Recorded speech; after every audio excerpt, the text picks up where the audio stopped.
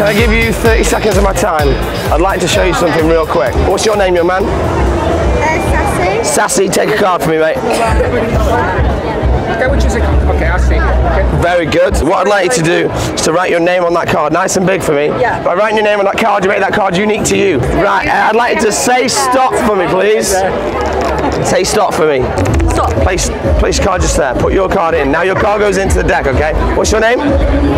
Oh, you're allowed to know this? Yeah, please. Alex. Hi Alex, my name's Danny Hall, not too heavy, not too tall. Alex, hold out your hand for me.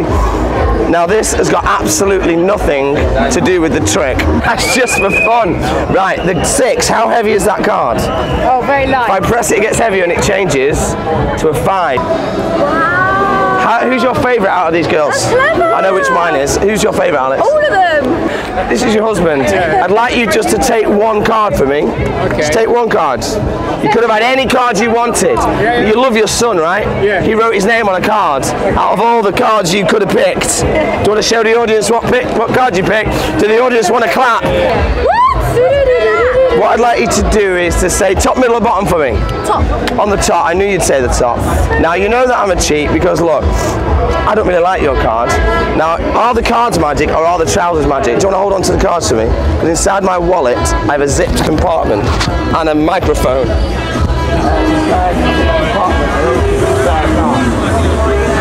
never know. You never know. There you go.